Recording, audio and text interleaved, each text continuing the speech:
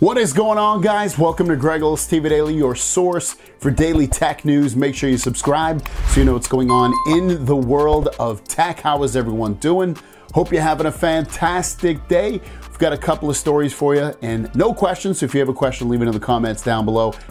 #question. We'll answer it in tomorrow's video. Without further ado, let's jump into the tech news. Our first story of the day has to do with a product that I think some of you have, some of you don't. I know I have a couple of these. They are the Samsung SmartTags that make it easier to find things such as keys or your children or a bag or your luggage. And basically what they do is they put a little ping and you can beep these things and find them easier, or you can look on a map to see where they are and they'll ping off other Galaxy phones, not just your own, and allow you to find them. So what about this? So the newest information coming out is exclusive information coming from Sam Mobile saying that Samsung will launch next generation Galaxy SmartTags later this year. Now they don't go into depth with what it's going to have.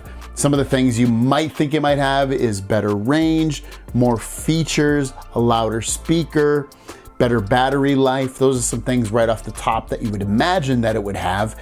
Also on that, when the release date is, it's supposed to be August, so even more products coming out in August, and those would be the Samsung SmartTags.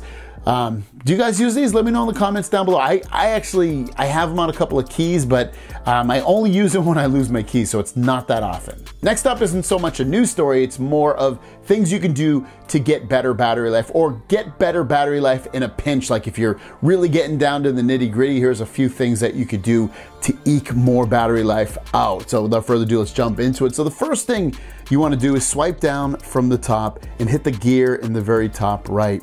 And next you want to go into connections and then go into mobile networks. And you're going to see network mode. Now, 5G does use more battery life than LTE.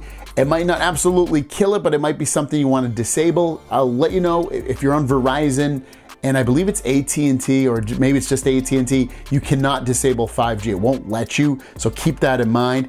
But if you can do this, then you might want to do this to get better battery life. So you can see I have 5G LTE. You would just click on LTE, 3G, 2G, and then you would end up just using those LTE and below networks instead of the 5G and below networks, and then will give you a better battery life.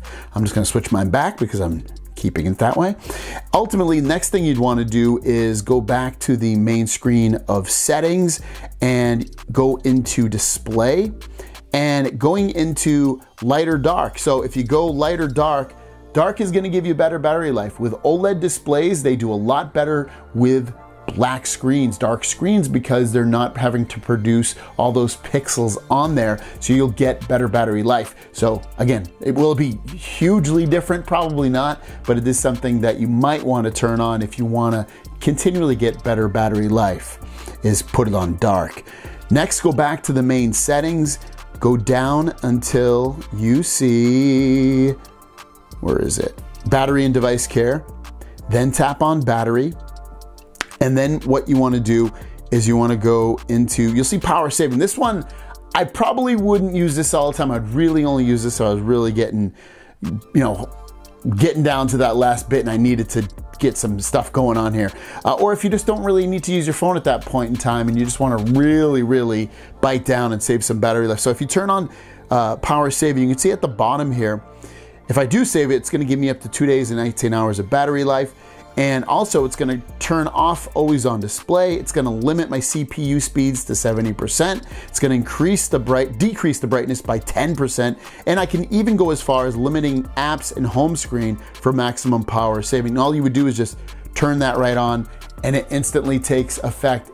Your phone might feel a little slower. You might not get all your notifications all the time. Stuff like that you might notice. And like I said, performance might not feel as snappy. So I wouldn't use that all the time, but it's something that you could potentially use and get better battery life. The other one is go a step back, go into battery, and then go into a little bit further down. You're gonna see more battery settings. Tap on that and you'll see performance profile. Tap that. Go to light right there. So if you tap on light, it's going to prioritize battery life and cooling efficiency over processing.